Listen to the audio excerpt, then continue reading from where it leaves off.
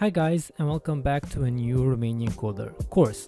Spring Boot security is one of the topics that you guys seemed very interested in, and I'm very excited to announce the new Spring Boot security course. And you will learn a lot of things in this course. First of all, you will grasp the basic security concepts that will help you understand how to configure Spring security. And although these episodes are a little bit theoretical, just refreshing these concepts will help you be better at Spring security. So we are going to learn about authentication and authorization. We are going to learn about HTTP basic authentication, forms authentication, token-based authentication. So when to use each one of them, what are the differences between them. We are also going to learn about authorities and roles and SSL and HTTPS. Now, don't get scared because it's not going to be some academic episodes. It's just going to be, a little bit of theory before we actually start to write code and configure security for our application. Now, if you are already familiar with these concepts, you can, skip those episodes. Otherwise, just navigate through them. You'll see that they will not be very long nor very academical. Next, we are going to get our hands dirty and write some code, and we are going to understand how to configure security for a Spring Boot web application. We are going to start from an unsecure app, and then we are going to see how to add Spring security dependencies. We are going to create our own custom security configuration. We are going to configure Spring security using forms authentication. We are going to create a custom login page. We are going to learn how to integrate security with Timeleaf, for example, for displaying the currently signed in user or the user permissions or the user profile, things like that. And then we are going to use databases to actually store our users. So we are going to use our own database for that. And finally, we'll configure HTTPS for our Spring Boot application. So lots of code, and it's going to be fun. And in the end, we are going to learn about token-based authentication, and more specifically about Java Web Tokens. Because, for example, if you have a backend, a REST API backend, and you have multiple clients like mobile apps, web apps, desktop apps, etc., then form-based authentication is not suitable for that scenario, and you need token-based authentication. And we are going to spend some time to learn about the dependencies that we need to use JVT, and then how to configure JVT in Spring Boot.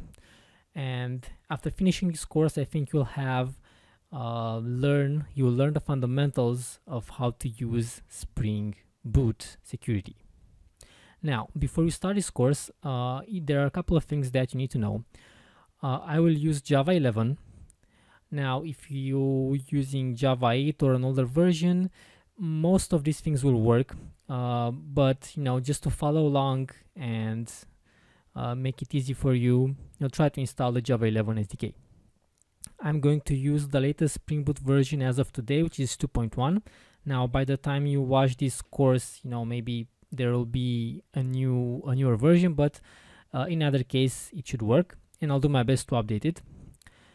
And of course, I'll use IntelliJ as my IDE.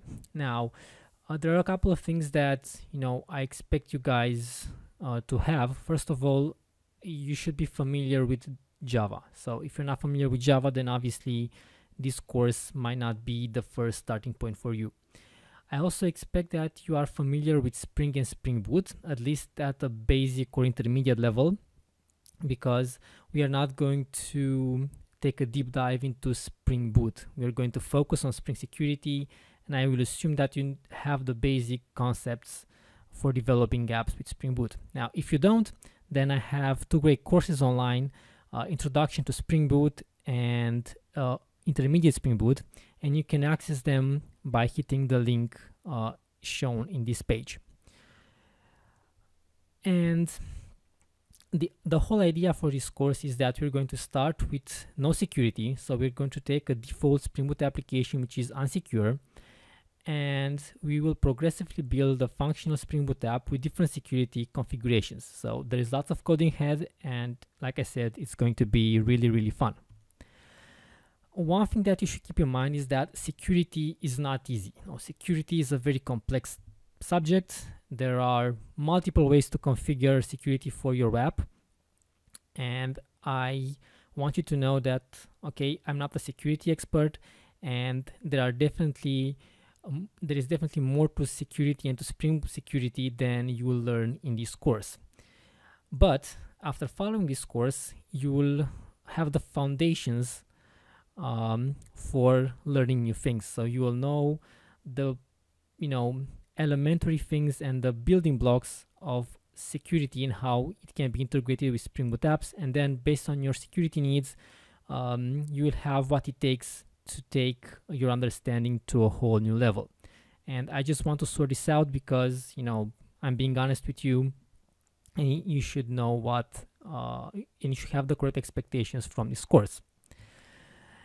Last but not least, all the source code is available on GitHub, and I try to split things up a little bit. So in this repository, you will have a sub-repository which contains the default Spring Boot application with no security installed, and that is going to be the starting point for this course. So you can just download it and follow along this course. And then also I'll have some checkpoints. For example, you'll have a repository for form-based authentication. You'll have a repository for GVT tokens, just to make things easier for you and to isolate things a little bit should you want to go back and actually see the complete code. Now, this link is going to be present in all the episodes in the description section. Before we close, I would like to remind you to subscribe to this channel and stay tuned for more software development tutorials that will sharpen your programming skills. Just go to the Romanian Coder YouTube page and click on the subscribe button. Also, if you found this video useful, please hit the like button and share it with your friends. If you have any comments, thoughts, or ideas for new courses, just put them in the comment section at the end of this video, because I would love to get feedback from you guys. You can also find me on Twitter at Romanian Coder, and you can also check out my blog www.romaniancoder.com. Until next time, have a great day and write amazing code. Goodbye.